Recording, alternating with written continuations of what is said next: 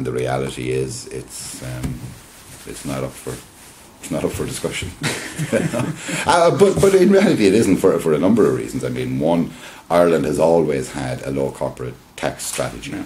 Going way back, and we talk a bit about the history if you like in a minute, but put it in context. But equally, it's copper fastened into a lot of the to the EU treaties and into the Lisbon Treaty and so forth. That it's there. It's signed up to as part of Ireland's economic programme by all the other EU countries in that respect. If it's to be changed, then it has to be unanimous. And so that's copper fastened in there. But the reality as well is that with all that's going on in this country at the moment, the one piece, as I said a few minutes ago, that's still robust and strong are the fundamentals for corporate investment here, either by multinational companies or existing Irish companies to whom the tax rate applies. And that is one of the kind of clear drivers of economic growth here. Exports are growing.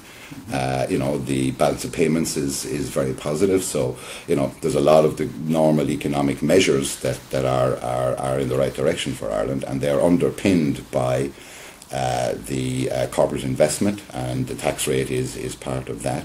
And I can't understand why anyone would interfere with the one thing that's actually working to bring the economy back out right now, as opposed to anything else. So I think the tax rate is, in our view, fundamental, committed to, secure, and a really important part of the government economic strategy to take us forward out of this. So.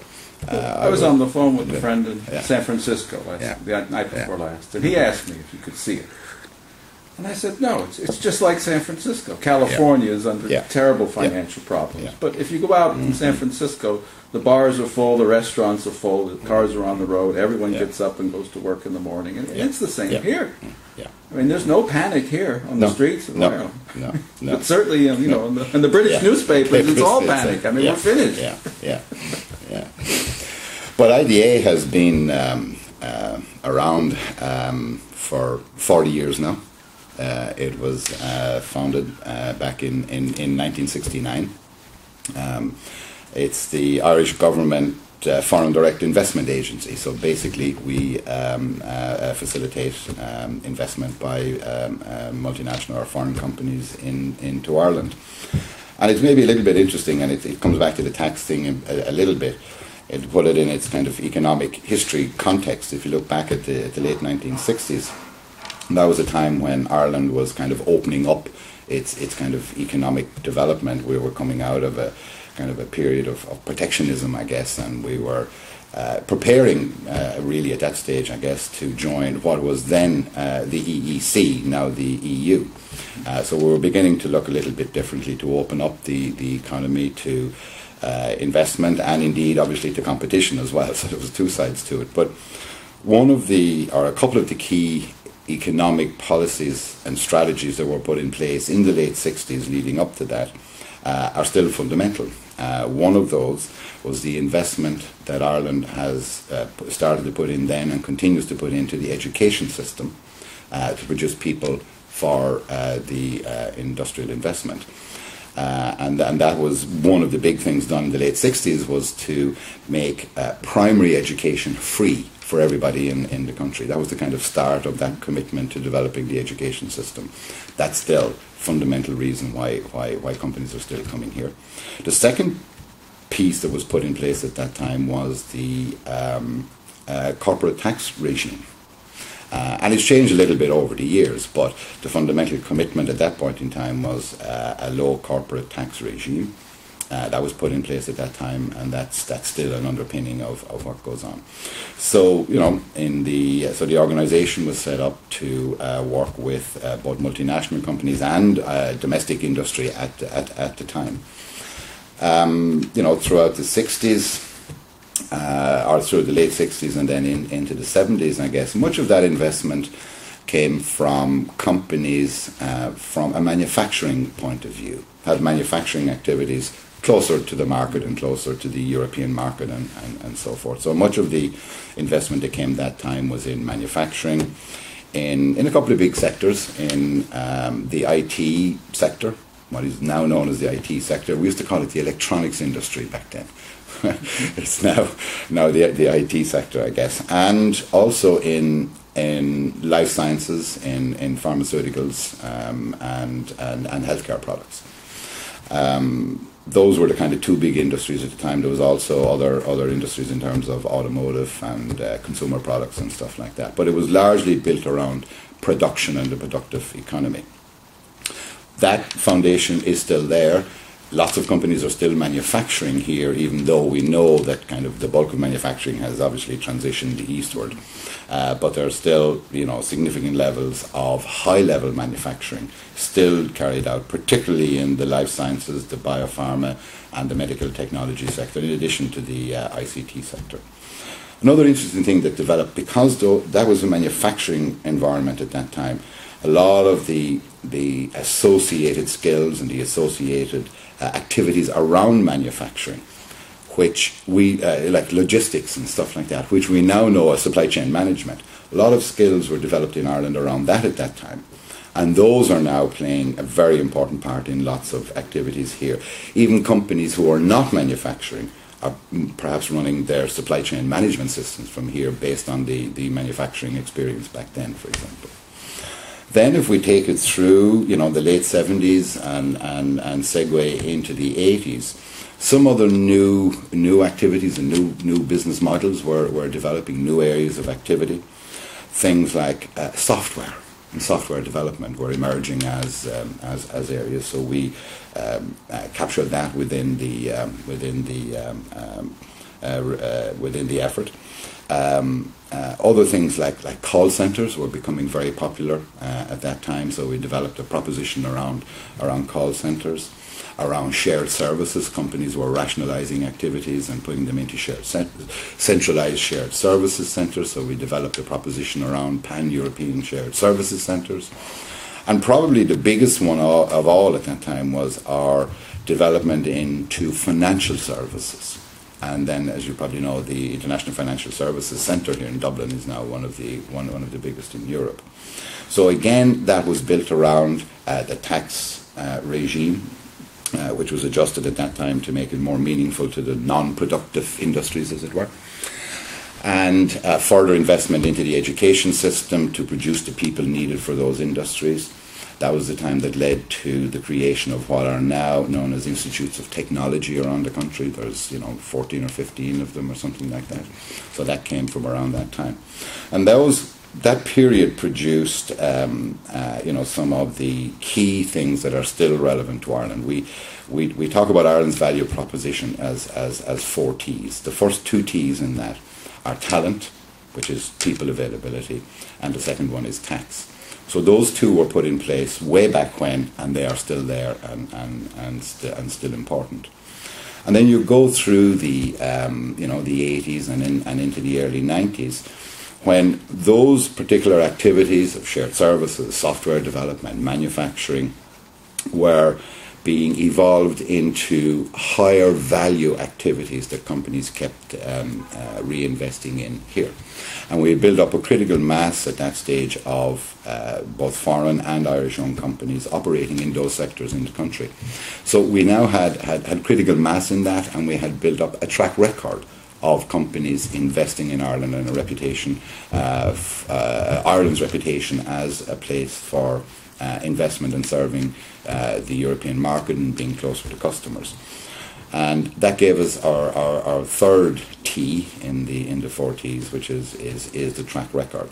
So companies looking at Ireland were kind of looking at their competitors, their partners, their peers, other companies in the industry investing here. And so if they were coming to look at Ireland as a location, they knew they weren't breaking new ground. It was, it had been done before, and these companies had done it successfully. The other part of that track record, which continues into today as well, is that the companies that are here, particularly say the foreign companies are here, which is about 1,000, give or take, at any point in time. Now, most of those continue to reinvest here. So a lot of the work that we do with our client companies is actually with the companies that are already here, There is always, the effort towards bringing in new business. But equally important, and if not even more important, is working with the companies that are here. And those companies are not leaving the country right now, and they are continuing to reinvest. So that track record bit is clearly a big part of what people would look at from Ireland as well. Then we go through the next phase into the 90s, and up to the late 90s, and even, I suppose, into the early 90s.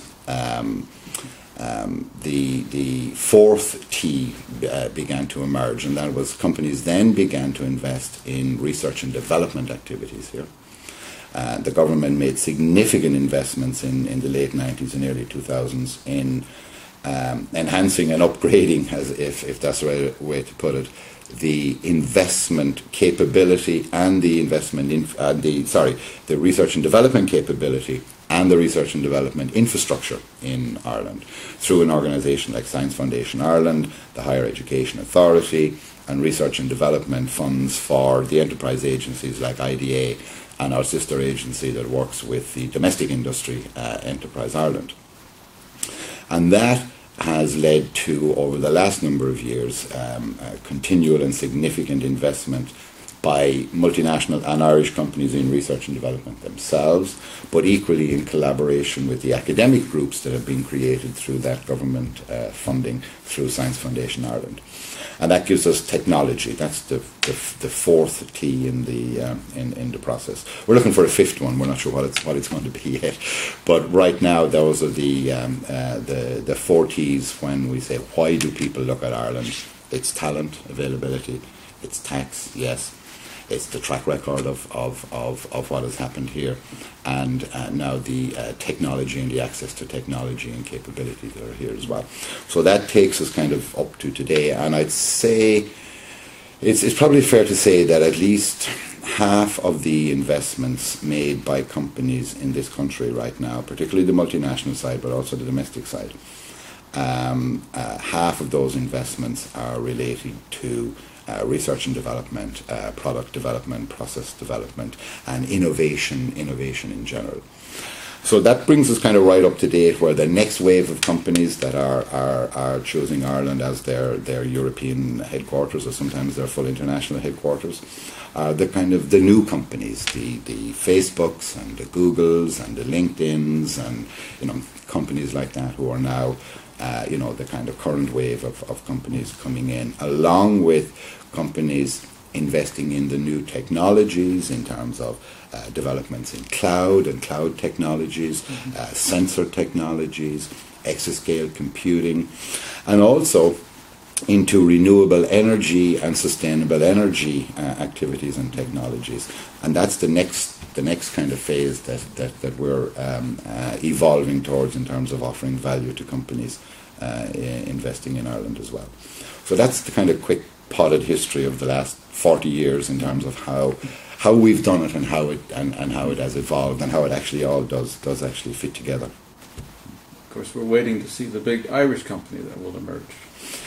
Indeed, but there are some very significant Irish companies that have emerged over that time that are now international companies in their own right. You think of some of them may not be that well known, but for example, Cement Roadstone Holdings is actually one of the biggest companies in that area in the world. The one in Poland now. Yes, yeah. You take companies like Smurfit Packaging, and a whole lot of other stuff that Smurfit does. That's a big international company now, probably bigger outside Ireland than in Ireland. I'm thinking in terms on the web.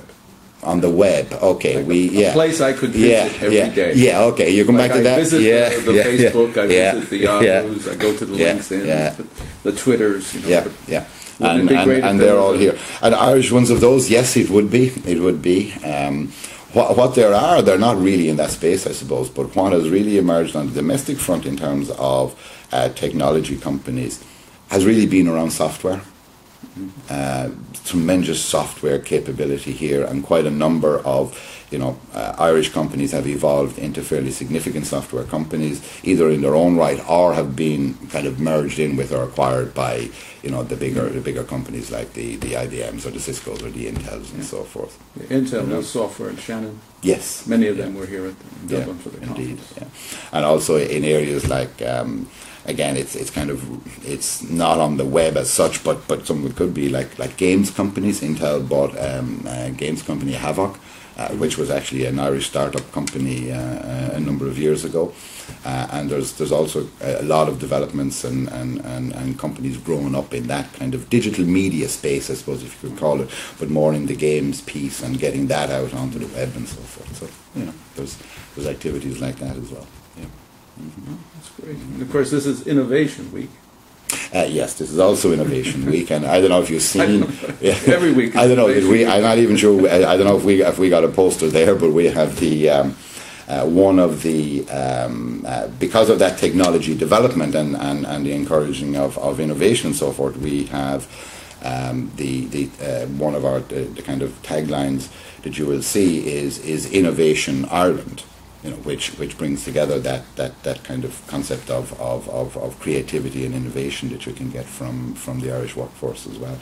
We had a conference on that theme actually in Stanford a couple of weeks ago, where we tried to bring out some of the kind of innovative researchers from Ireland that are working with companies like Intel and Cisco and so forth to kind of showcase some of that creativity and innovation that's actually coming out of Ireland right now. At the time when the monks left the monasteries and went to Europe. Mm-hmm. Indeed, spread the Irish innovation gospel. Yes, indeed. All right. Well, thanks very much, Pat. Okay, you're very welcome, Paul. Thank you.